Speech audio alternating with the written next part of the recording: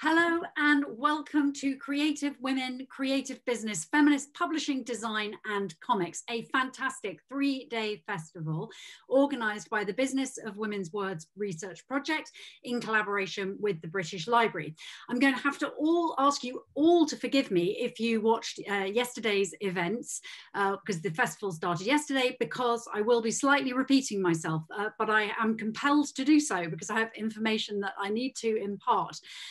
My name is Polly Russell and I'm the British Library partner for the Business of Women's Words.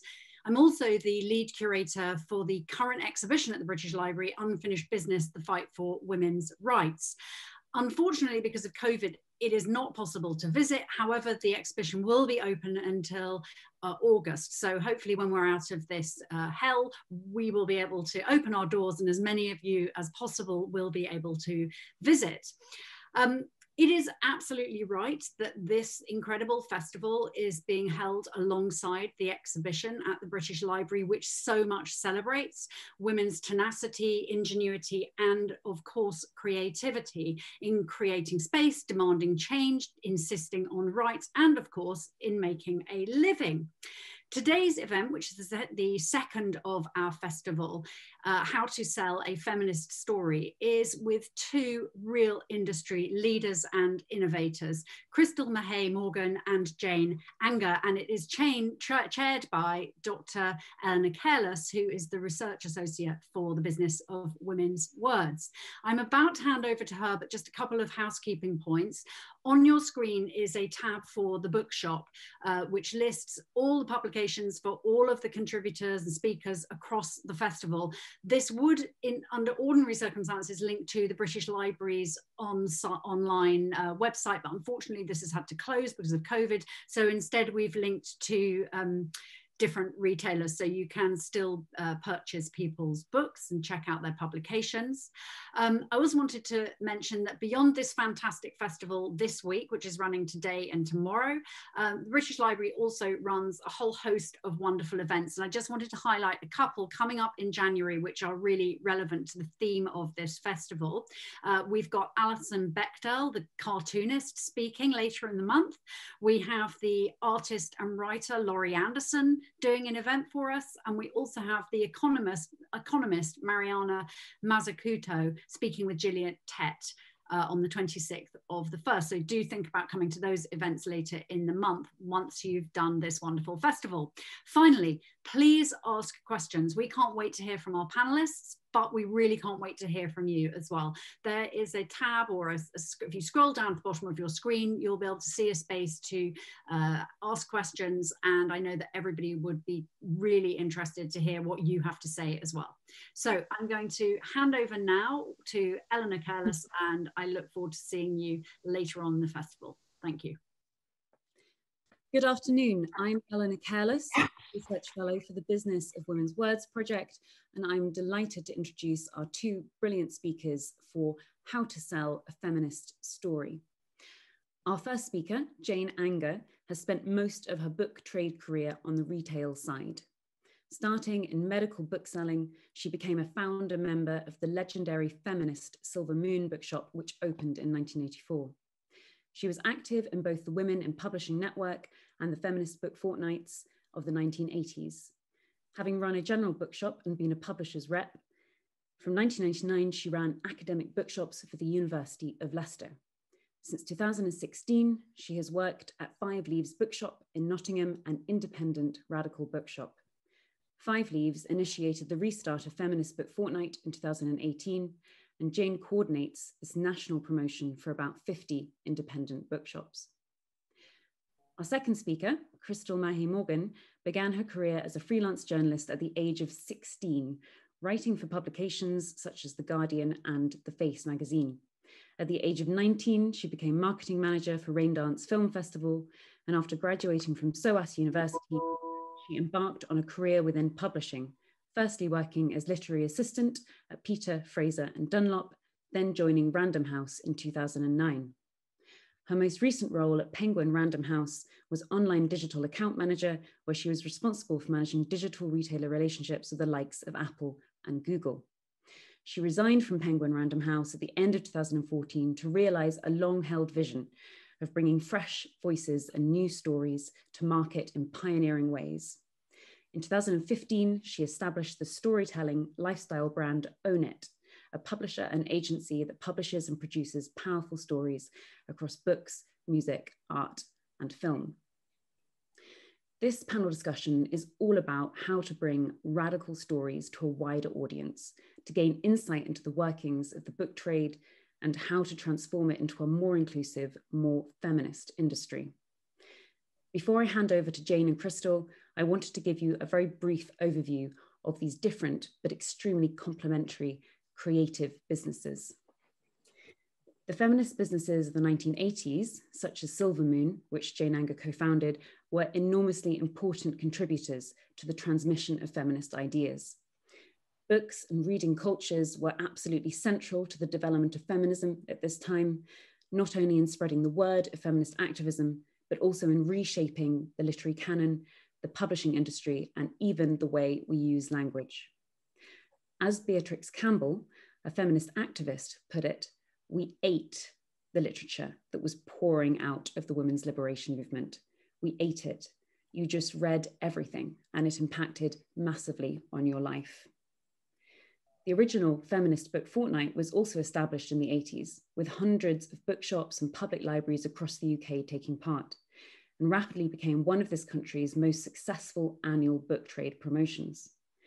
Although many of the feminist and radical bookshops that were established in the 80s declined in number during the 90s, last year, 2020, independent bookshops in the UK somehow managed to increase in number, and we currently have the highest number of independent bookshops in the UK since 2013. Five Leaves in Nottingham, founded in 1996, is one of the stalwarts. One of the main challenges faced by feminist and radical bookshops has always been financial. How to reconcile profit with feminist purpose, how to balance the books without compromising on your principles. The same is true for radical writers, how to pitch and sell radical stories in a mainstream market. This is where radical publisher agents like Own It, founded by our second speaker, Crystal Mahey-Morgan, come in. Own It unusually unites a publisher and an agency under one banner and nurtures the diverse talent that eventually finds its way onto the shelves of radical bookshops.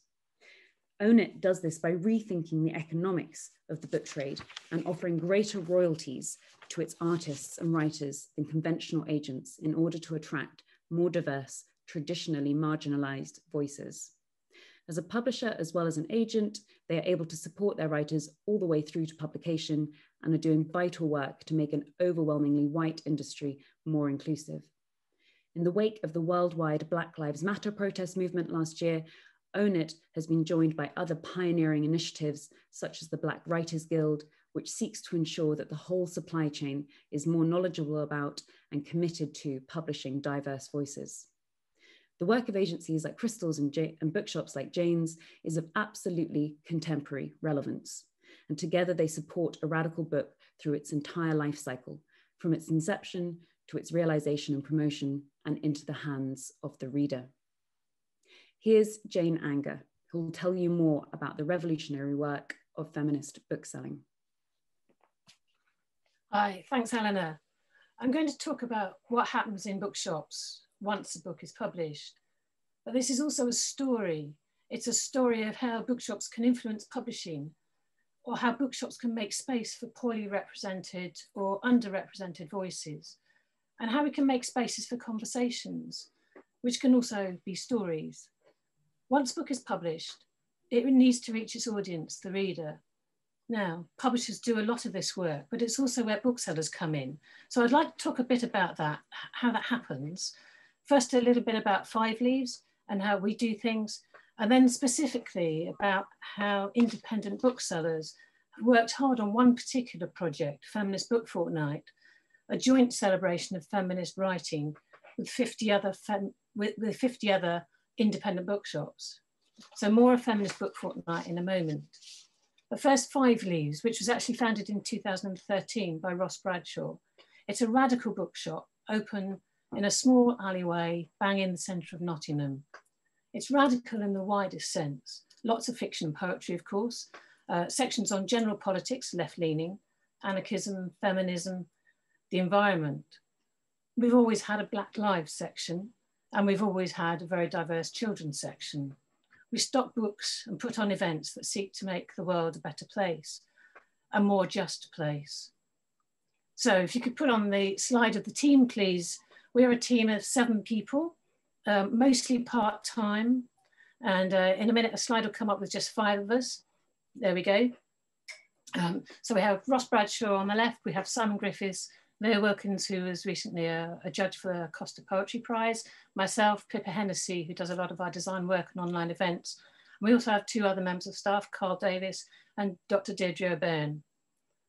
The shop is well known for, in pre-COVID times, for holding over 100 events a year. It's a small shop, a tiny shop. We can get in 45 to 50 people at a push. We have a very supportive and diverse customer base. And we also use other bigger venues. So if we find the bookings are going up for something, we can hire a space that takes 100, 200, and we've done events with 300 and 400 people. I'll just explain a little bit about our approach. We're not interested in pushing to make sales, making a customer buy things they don't want, but in showing what we think is interesting. It's what we call curation in the book trade. We select stock that we think customers will be interested in. Often we'll try something on the basis of a conversation with a colleague or a customer. And I'll give you a concrete example of that. We started a section on autism because a few customers were ordering books on autism and neurodiversity. And then we did some events focusing on autism, and they were packed. And that's typical. We try to trust that there will be an audience, and there usually is. We just have to make sure we promote it properly. Pre-COVID, we were regularly full for a wide range of events. Rarely fiction though, which is interesting to some people. Sales of non-fiction actually outstrip fiction, and that's reflected in the range of our events. Now we do events online, and it seems we have a YouTube channel, which I'll refer to a bit more in a minute. Our job is to pick up on the interesting poet, the academic researcher writing an accessible book on women's labour, in that case Nan Sloan, or on lesbian lives, that was Jane Trace, or on women artists, and that was Griselda Pollock, or on Black radicalism, Kehinde Andrews, and see if we can do an event. That's where we take our approach, we drive that agenda. So for example, we mused about why now there are less books on women artists than there were in the 1980s. And then Bloomsbury decided to republish Griselda Pollock and Rosika Parker's book, Old Mistresses, Women, Art and Ideology. It's as important now, that book, as it was then. So we offered to do an online event, which we did. And Griselda was brilliant. And that video has now been viewed more than 600 times. So that was our way of amplifying and contributing to a conversation that needed to keep going about the lack of books in that area. And that conversation needs to keep going. Now, on to Feminist Book Fortnight. I was in bookselling in the 80s, and this is a story of about a small part we played in some bookseller activism. So I was in bookselling in the 80s and a co-founder of Silver Moon, as Eleanor said. That was a Feminist Book Fortnight on Charing Cross Road, when there were several feminist presses in the UK. To name a few, Virago, of course, the Women's Press, Sheba, Pandora, Black Women Writing, Only Women, and more. Some mainstream publishers were also publishing feminist books because there were a couple of key editors in place. But these were hard-won gains in a predominantly white, male, heterosexual industry. There were, at that time, also the Feminist Book Fortnight and the Feminist Book Fair that Eleanor's referred to, but it was overwhelmingly a very straight-laced industry. So fast forward to 2017, it's hard to imagine this now, as things have changed a lot in the last 3 years.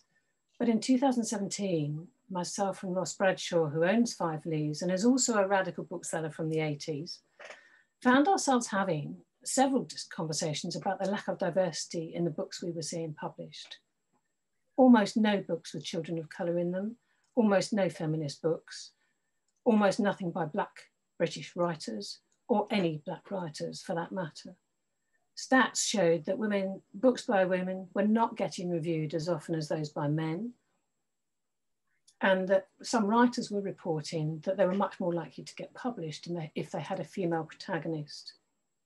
And the heavy lifting on this, publishing the interesting stuff, was nearly always being done by independent presses, small independent presses. Now, we knew that there was an audience for feminist books, especially among young women, teachers, librarians, and others who were coming into the shop. But it felt like most publishers weren't interested. At the same time as we were having this conversation at Five Leaves, voices were being raised in the publishing industry about the lack of a diverse workforce in the book trade generally, and specifically in the publishing industry where the decisions are made about what to publish. There was the start of a debate. So we decided to make an intervention in that debate from the bookselling side, and also crucially for us from outside London. Remember, there were no big budgets on offer here. I rang around other independent bookshops and radical bookshops and asked a question. If we started a feminist book fortnight for 2018 to celebrate feminist books, would you take part? And actually, people cheered down the phone, not just radical shops, but small independent shops that knew that their customers were looking for more than was being published. We were also looking to make spaces where conversations and discussions could happen. This was key to our approach. And frankly, it's the way a lot of booksellers work. It was really clear to us that customers wanted diverse children's books and also to discuss ideas. And so we aimed to provide some forums for that. And of course, we want to sell books, it's what we do. But when we discuss selling books as booksellers, we often mean making the space for readers to find them, to find the place to chat about them. We were not really interested in jumping on a publisher's bandwagon for a big author, although if that author is interesting to us, we will do that. We were making our own agenda. And that agenda was, let's find and showcase and discuss the books that move the discussion on. In the end, 52 indie bookshops took part. And in 2019, we ran it again. It was up to each shop to do what they wanted. So there was no central organisation of events. A window, they could just do a window or an in-store display or one event or more.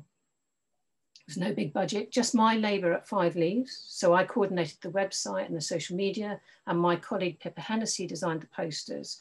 And Five Leaves put in £200 for printing posters that we sent out to each shop. 3 feminist libraries took part, as well as a bookshop in Rome and a bookshop in Venice. And I didn't get to go there. Some shops put on 6 events or more. So Houseman's and Lighthouse and ourselves, we each put on about 6 events. We ran an event with the local cinema. There was a very good documentary about Ursula Le Guin, a film documentary about her. We persuaded the cinema to put that on. They had to move it to a bigger screen because they had so many takers. So that was just one of the events we did in Nottingham. And that, again, was about working with other people. All the shops, all the venues welcomed the dialogue that it provoked. It was very successful in showing that readers wanted diverse books. And when Black Lives Matter took off last year, lots of bookshops did displays as well as a way of being part of that discussion. Lots of radical shops have always had Black Lives sections in their shops, but this was on a different level. So for example, Woodbridge Emporium, a small independent bookshop in Suffolk, the owner got personal abuse for putting on a Black Lives Matter window, and that needs recognising. Feminist books, lastly, feminist books need not to be seen as a passing trend by publishers. It's happened before. Likewise, we need to ensure that books on Black lives don't become a passing trend in publishing. And finally, coordinating Feminist Book Fortnight really highlighted something for me. Our history often gets erased. There is no documentation for a lot of what went on in the 80s. There are some archives, and they're very good, but they're patchy, and they far from reflect the activities and networks that got things done. And it is networks that get things done. It wasn't online then. Feminism was seen as a trend by a publishing industry that absorbed the ethos of the backlash, and feminist books stopped being published for a long time. So I'm really conscious that what's going on now could easily be forgotten or unhappened. So reflecting something Nan Sloan said at an event at Five Leaves is, women, curate your archives, don't throw it away. the men keep their archives, we need to make sure we keep ours. The programme of events that Bookshops put on in 2018 and 19 gives you a very good snapshot of a little bit of bookshop activism in this debate. If you're interested in seeing the range of events and who participated, the 2019 programme is up on the website. Go have a look. And I'm happy to answer questions at the end. But here is just a few slides of some of the 2019 Feminist Book Fortnight events. Thank you very much.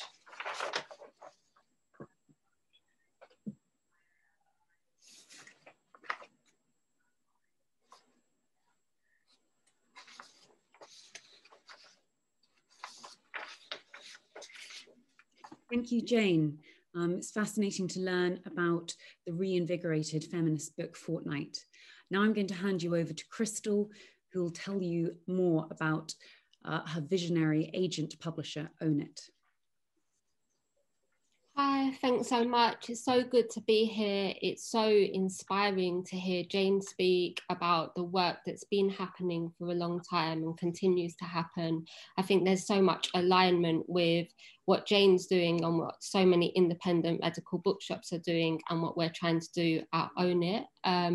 By way of background in terms of where the vision came from or how it all started, I worked in mainstream publishing for maybe 10 years. Part of that was at a literary agency, mainly within publishing. And I was really frustrated. So this is, you know, we're talking about 2012, 2013, 2014. I was really frustrated with just the lack of voices that were coming through, something that Jane touched upon, the lack of representation in many different forms, you know, whether that be race or class or gender or, you know, across the board, there was just such a lack of certain voices coming through.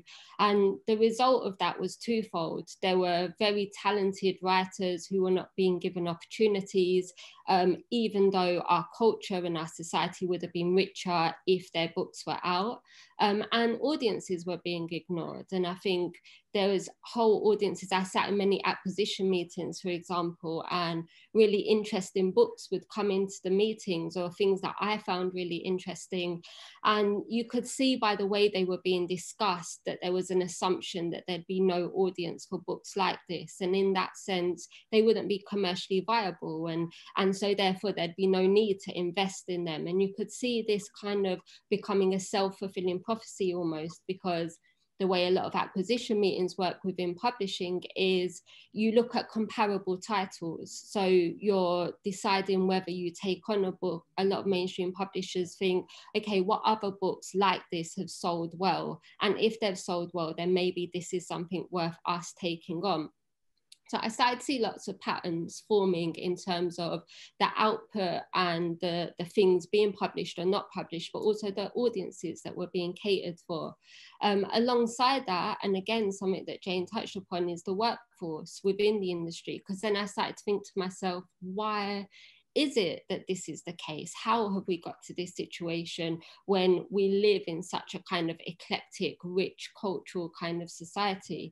And then it was the workforce. The workforce was very monochrome. It was very similar in the people that were not only in the industry, but then also progressed, say, to the boardrooms and the kind of decision-making kind of roles. And as someone who's very not traditional publishing in so many ways, kind of British, Asian, working class woman, very outspoken, very kind of confident in myself and where I come from, and not wanting almost to change that to fit in, that was something that was not kind of very publishing and not something that publishing was used to. And I think now we're very lucky in that the conversation around diversity and representation and the need for it and the importance of it has moved on quite a lot than say 10 years ago. And there's more of an understanding, or at least, you know, more of a mainstream understanding that that's something that needs to be addressed. But I think probably as Jane has experienced,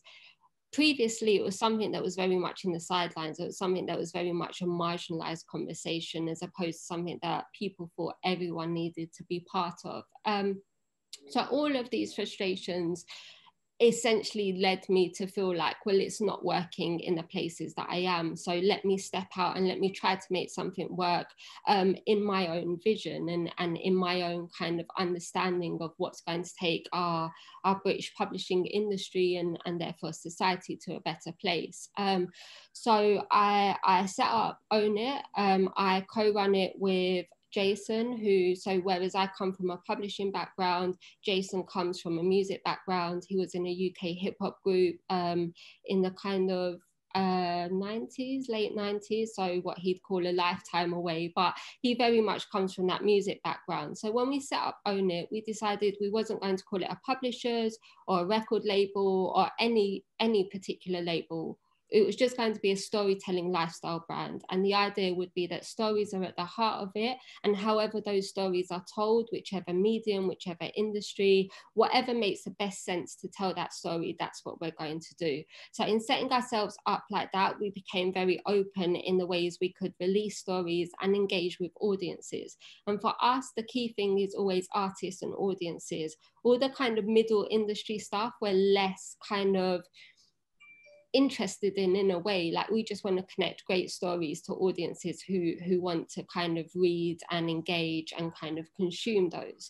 So that kind of created lots of opportunity to work in very different ways to traditional publishing, in the sense that when we launched books, for example, we do it through an event, and our events would be very different. So rather than what I've been used to in terms of a Waterstones event with some cheap wine and, 2 hours and we mingle and there's like speeches and a little clap at the end, we was like, actually, how can we get a whole new audience to books? Because if there's certain audiences who haven't been engaged in books previously, that has nothing to do with the audiences. That has everything to do with what's coming out of the industry, and not only what's coming out of the industry, but the way it's coming out. So we didn't necessarily want to try to get people into spaces that they weren't comfortable in. So there's loads of people, even some of our writers in the past have said, I'm just not comfortable walking into something like a Waterstones or a Foyles or a bookshop environment. It's not something I've grown up with. It's not something I'm used to. It's not something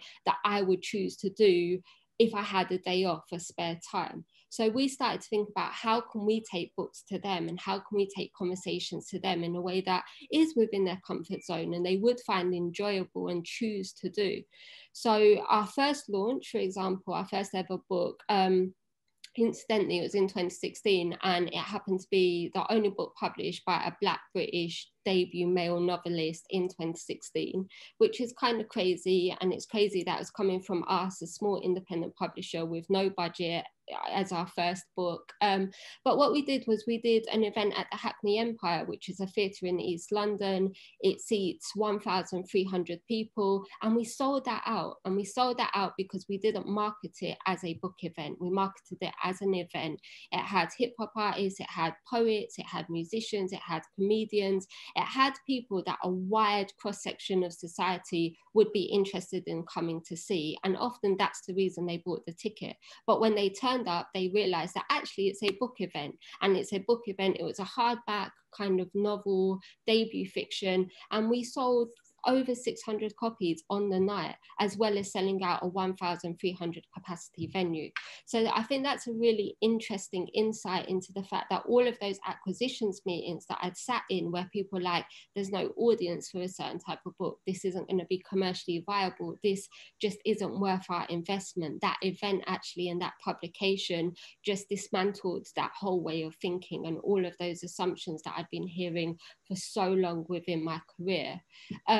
And then from that, we kind of developed. So we did events, we did kind of multimedia digital books, which had songs in them. We kind of really pushed the boundaries of what storytelling was and how you could release stories in different ways to engage new audiences. Maybe about 2 years ago now, we set up the agency side of the business. That happened very organically. It happened because where previously we've seen a gap in the market in terms of publishers publishing kind of representative voices in interesting ways that were attracting new audiences, we started to see that actually there were really kind of veteran writers who have been doing it for a long time, who are kind of such important parts of our British literary canon, but couldn't find agents that they felt understood their editorial approach, wasn't trying to make them write about saris and curry if they was Asian, for example, or wasn't trying to make them tell just one narrative, for example, a slave narrative if they happen to be a Black British writer or a Black writer. So we started to see that actually there was a real lack in terms of representation, where there was people who both understood the editorial aspect of what writers needed, but also understood the terms, the negotiation, the business, and kind of being able to get them the best deal and marrying those two things, which essentially is what every writer needs in an agent. So that happened very organically. Our first client was Courtier Newland, who's just had a book published called River Called Time. And it's a sci-fi fiction which is set in an alternative world where slavery and colonialism never happened. And it's really interesting because he started writing this book about 18 years ago, and it was essentially in a drawer for 18 years, not for lack of him trying, but because he couldn't find the right agent, because he couldn't find the right publisher. And a lot of the feedback he was getting is, this is not how sci-fi is written, or if you're going to write a book, why don't you write a book in this genre? So he previously published a book called The Scholar. That was his debut. It's a pioneering kind of cult classic. It was one of the first kind of Black British books where you saw British kind of slang and, you know, kind of lingo and dialects, and authentically represented by a writer who came from the world that he was creating. And it's really interesting that what his book does is, as a sci-fi book, it redefines who can write sci-fi, how sci-fi can be written, and who sci-fi is for. And I think that very much defines what we're trying to do and why we feel it's important for us to exist and to kind of push boundaries. As an agency, we work across books, obviously, but also film and TV and many other areas. So going back to that idea that it's just storytelling at the heart of what we do. And because we've always been set up to represent eclectic voices, diverse voices, and I say diverse in the kind of most diverse sense of the word diversity. I think sometimes when we use these phrases and these labels, we start to think of them in very restricted ways. So, you know, diverse in publishing comes synonymous with race, but actually there are so many other aspects of diversity which have been neglected.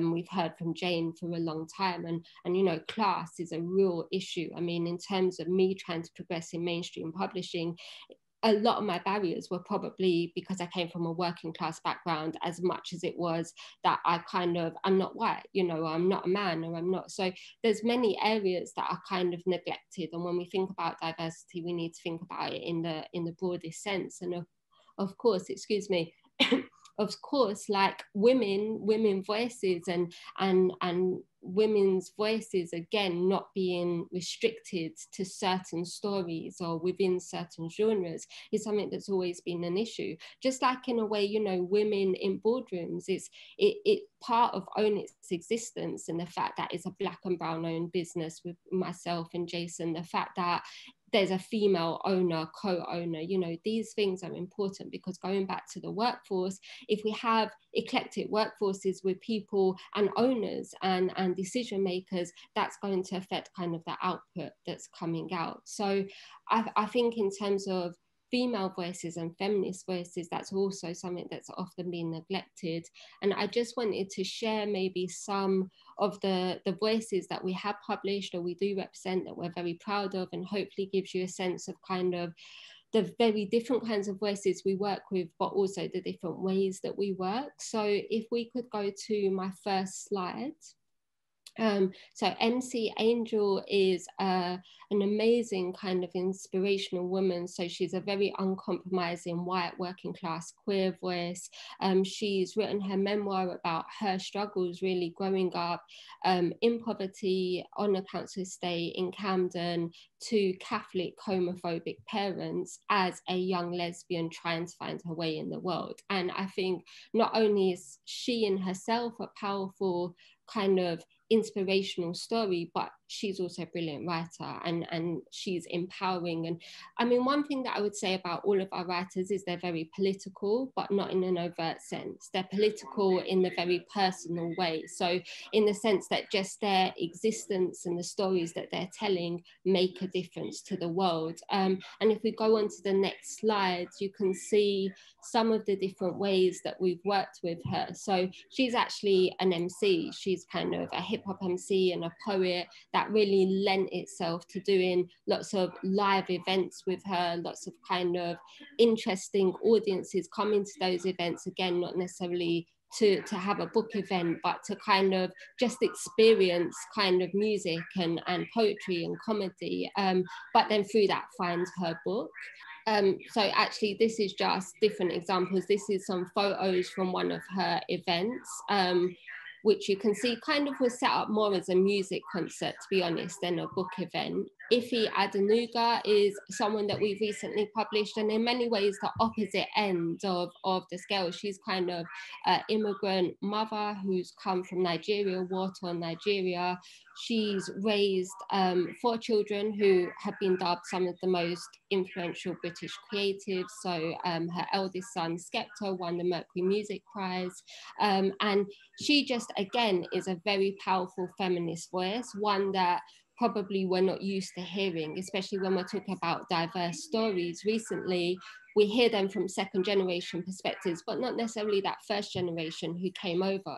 Because within publishing, if you're over kind of 50, you can't have a debut kind of book because, you know, you have to, of course, be 21 or 22 to do that. So again, with us publishing her, it's to say that voices are valid in many different forms, and our pre-notions of a debut having to come from a 21 or 22-year-old kind of doesn't make sense, because sometimes you need to live and have those experiences before you can kind of communicate those in powerful ways through books. So that's just some of the press that she got. Kirsty Latoya, we've published an art poetry book with her. She's very kind of interested in empowering positive images of young Black women. And again, a very different end of the spectrum to the others, in the sense that those are memoirs. This is an art poetry book. So different genres, different formats, and a different voice within feminism, because it's not a monolithic kind of one ideal fits all. And again, these are some of the events that we've done with her. On the next slide, you can see some of her artwork, which has very positive images, and through her art raise many kind of interesting discussions. So Selena Godden, a feminist voice, a poet, someone who's been in the game 20 years, is publishing her debut novel, Mrs. Death, Mrs. Death, at the end of January. And she imagines death as a working class Black woman. And through her book, she's exploring that erasure of voices and the people that you don't see. You know, we imagine death as a man because everything is imagined as a man, whether good or bad, or, you know, and she's actually trying to address what it's like when you reimagine what things can be. And again, she's done many interesting things. And then finally, if we flick through to some of the last slides, Rose Cartwright, so talk about diversity.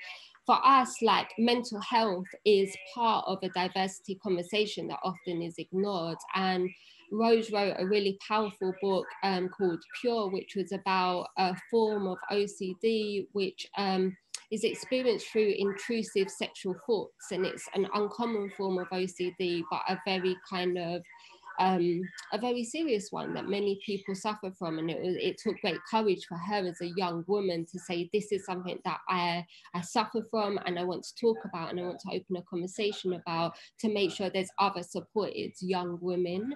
So hopefully from that you can see that even within representation and diversity, we try to be as diverse as possible. And it's just really important for us to build on the work such as Jane and such as so many other publishers who have gone before us, who often aren't recognised or aren't sung about, but should be, because we're not reinventing the wheel here. We're just contributing to a long line of history of people fighting for more radical voices to be heard. Thank you.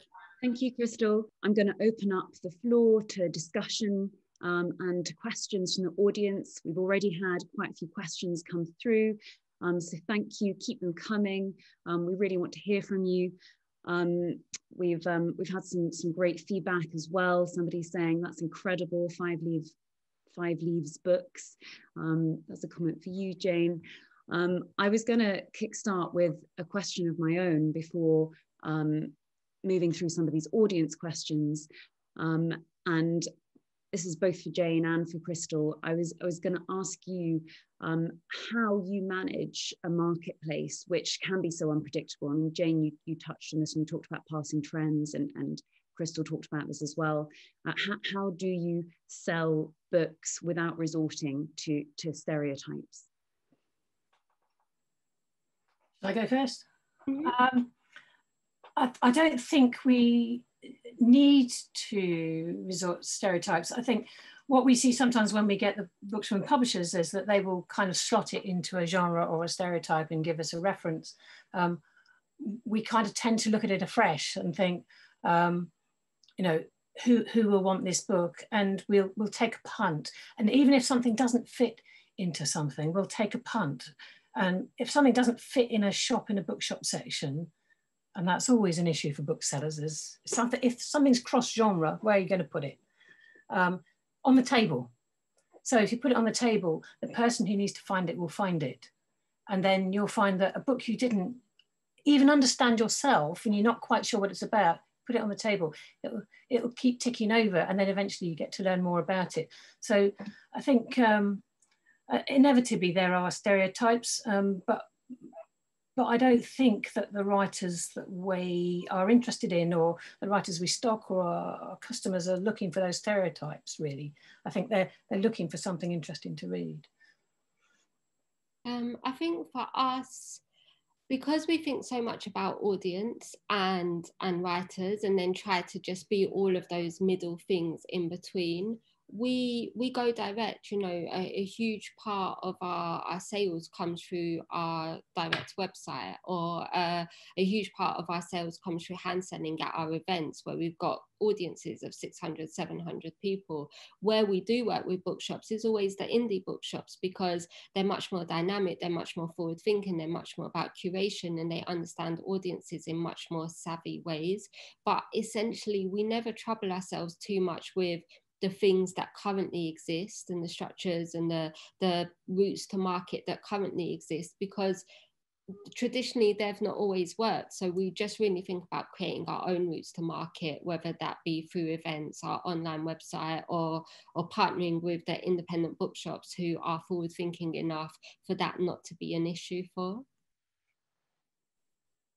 Thank you. I've got a great question here from Claire, who's asking how feminist businesses, but I think we could also include radical businesses under that rubric, manage competition in a market. So a similar question, I guess, but slightly different. And Claire asks, does competition sometimes help even feminist or radical businesses improve?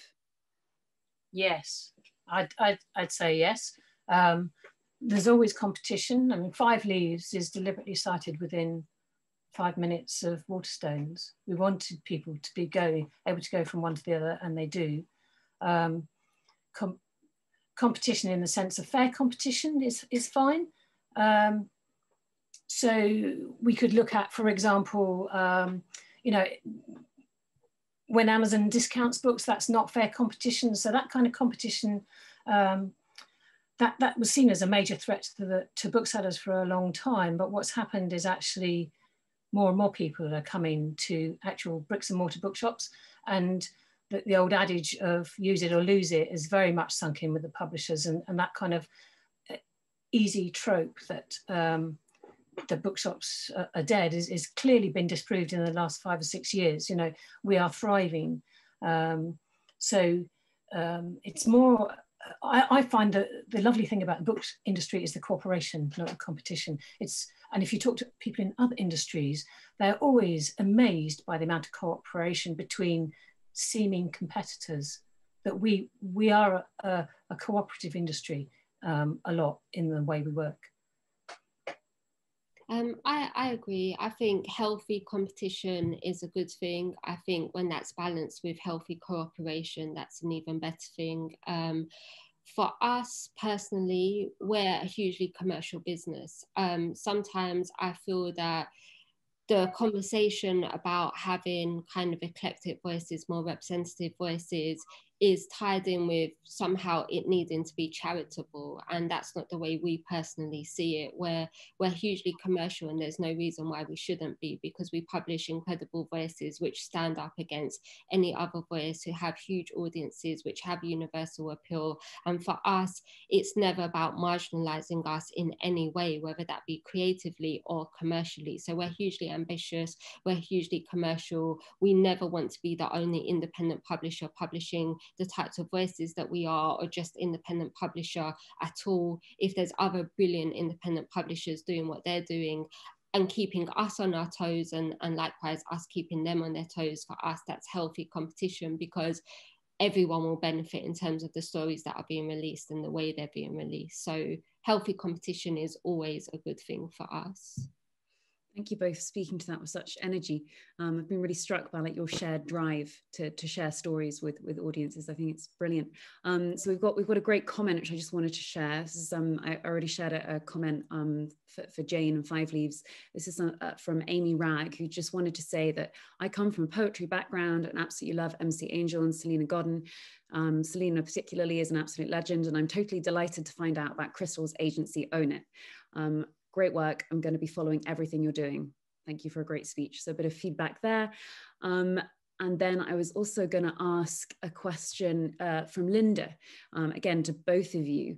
But I guess this is maybe slightly more tilted towards Jane, but I'd be interested to hear Crystal's take on this as well. From what you can see in your sales, do you think non-fiction is the best way to represent voices that are not heard rather than fiction?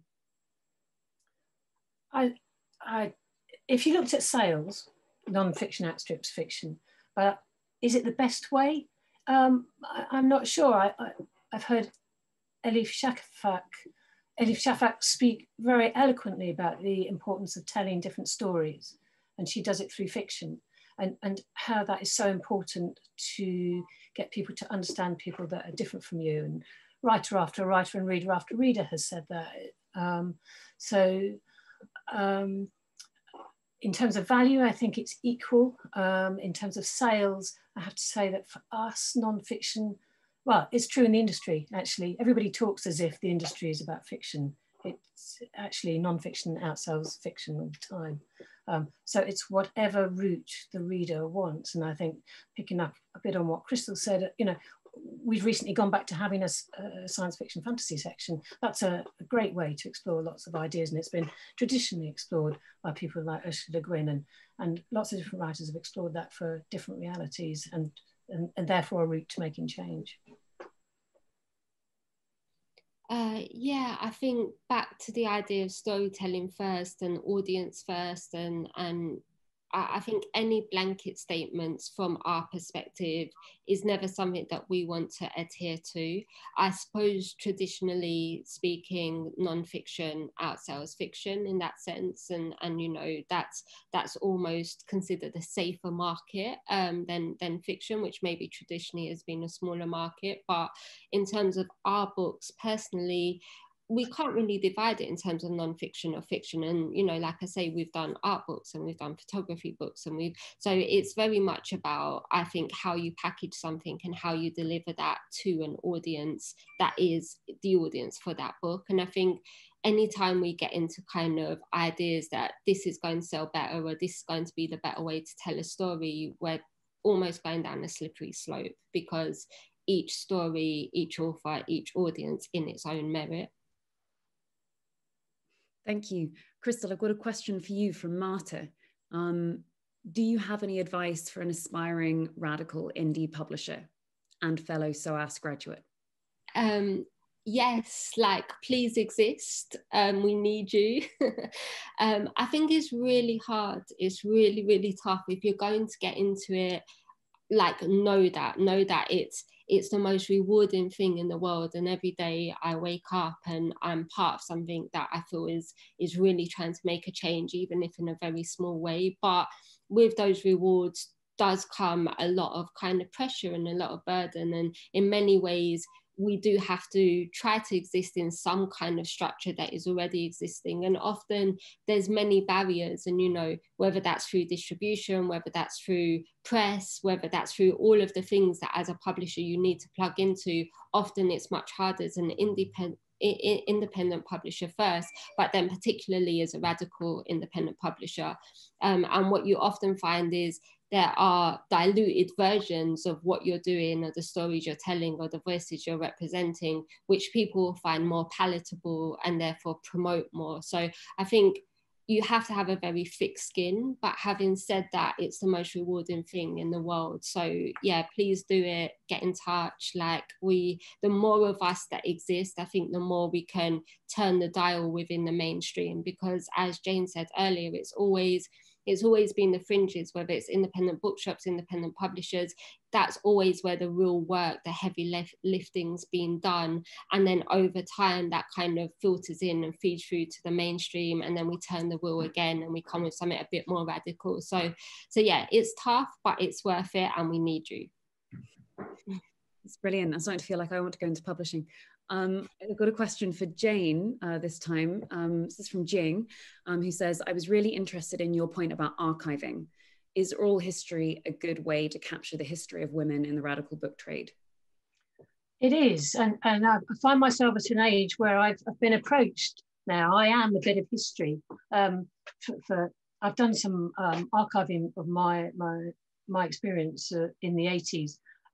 So, for instance, there's a very good archive, oral history archive, being done by Women in Publishing, which is many voices from that time, and the kind of campaigns and the differences we were trying to make then. And if anybody's interested in hearing that, it gives a very good shot of the kind of things we were trying to achieve then, and what individuals' life experiences were within that. And I have other friends who are ex-booksellers who've been interviewed for various oral history projects, and I know that a lot of that is under the aegis of the British Library.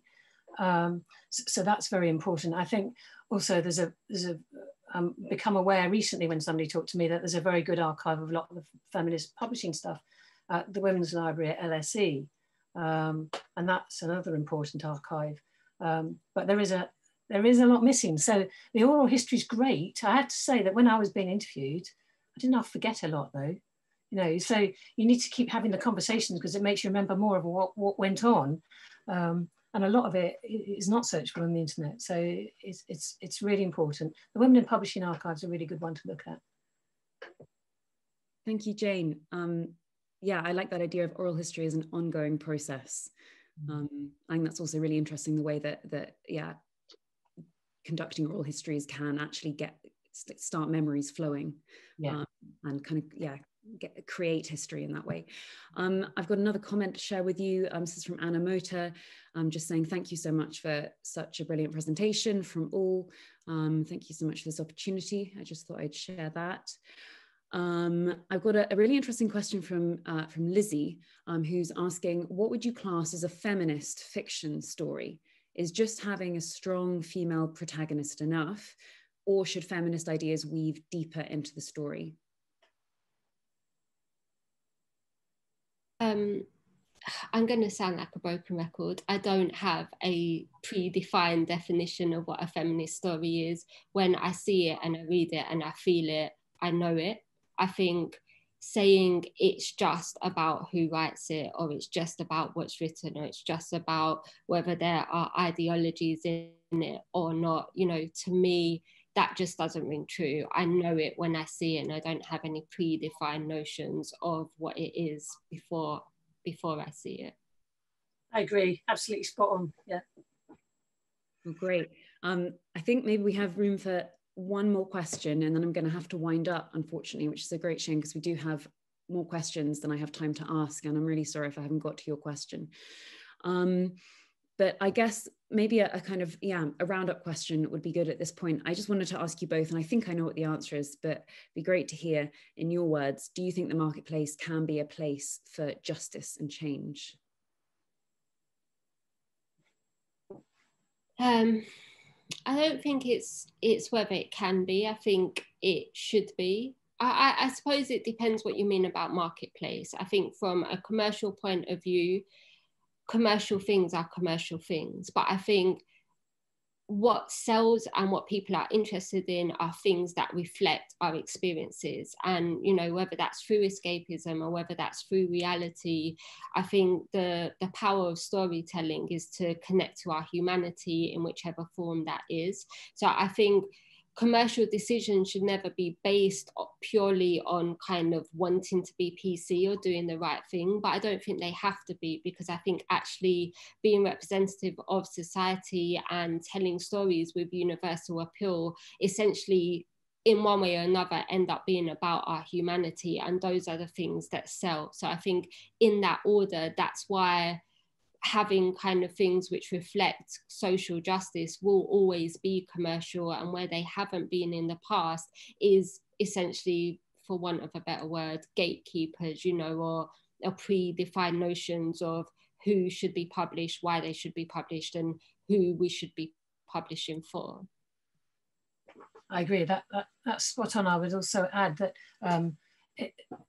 that the publishing for social justice also takes place in the bookshop spaces where people come together and talk about those books, and that moves conversations on, and that leads to more social justice.